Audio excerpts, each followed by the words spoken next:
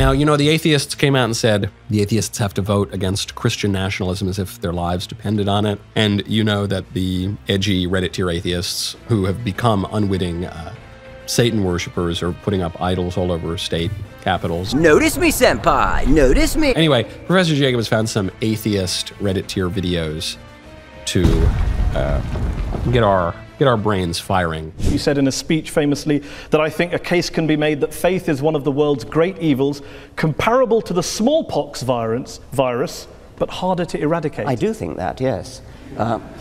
Because what I'm talking about there is faith, where faith means belief in something without evidence. Because if you believe something without evidence, then that justifies anything. You're no longer vulnerable to somebody coming back at you and saying, hang on a minute, let me argue the case. If you believe it without evidence, which is what faith is, then you don't argue the case. You say, no, I'm not arguing that case. This is my faith. It's mine. It's private. I don't dissent from it. I don't retreat from it. You're just going to have to accept it. Now, that is evil. Well, yes, I said that pork chops are the slimiest, most hard-shelled things in the world. By which, I mean, by pork chops, I mean lobster tails. Yes. When I say pork chops, I mean lobster tails. And that is why my argument that they're slimy and hard-shelled is so persuasive.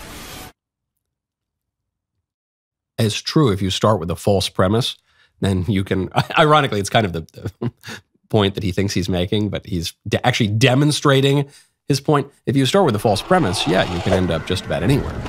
But he has a false premise. The premise that faith is believing something without evidence. That's not what faith is. Faith is the substance of things hoped for and the evidence of things unseen. That's true.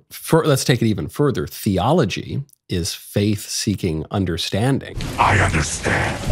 And what it means is it begins actually from logic, and then it encounters evidence in revelation, and then it applies the rigors of reason and logic to both. That's what it is. So, for instance, the existence of God can be known with certainty from the natural light of human reason, by the natural light of human reason, from the created world. We can know for a fact that God exists because if objects are in motion, there must be an unmoved mover at the end of the line that started all the motion. Because if causes have effects, then there must be, at the end of the line, I suppose you'd say at the beginning of the line of all that, an uncaused cause. If there is such a thing as perfection in the world, then there must be a highest good, whom we call God. I'm God. Oh my God, he's God. That doesn't say that the Christian religion can be understood by the light of natural human reason from the created world. There's a role of revelation here as well, but that's not without evidence. You know, the existence of Jesus Christ is one of the best evidenced things in all of human history. The spread of Christianity is pretty good evidence of the truth of Christianity. The fact that there were 500 eyewitnesses to the resurrection, the fact that the life of Christ is attested to in religious sources, but also in non-religious sources as well. The fact that these apostles went to all the various ends of the earth, most of them to their deaths, for a joke, for a lie, what is it?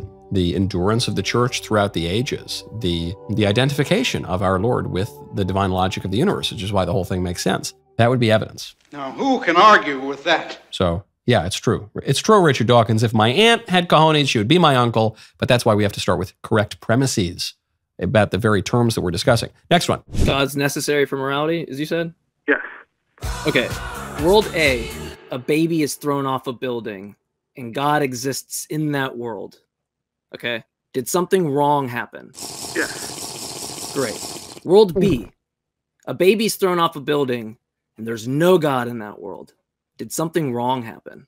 You throw a baby off a cliff is wrong, no matter what.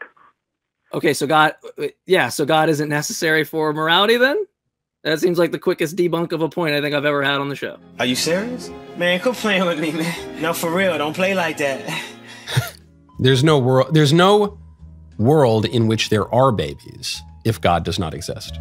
There's no world in which speech is intelligible if God does not exist. There's no world in which there are podcasts that can be understood if God does not exist. There is no reason to trust the reliability of our faculties of reason. That's the issue. But the reason it's wrong is because there is a moral order if God does not exist. And the moral order was created by God, who does exist, whether the atheists want him to or not. Obviously, that's the issue.